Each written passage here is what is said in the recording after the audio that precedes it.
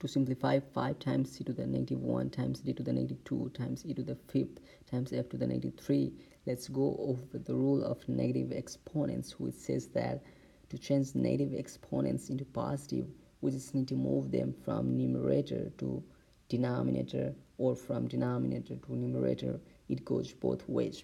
Here in our problem, we have c to the negative 1, d to the negative 2, and f to the negative 3 as negative exponents in the numerator.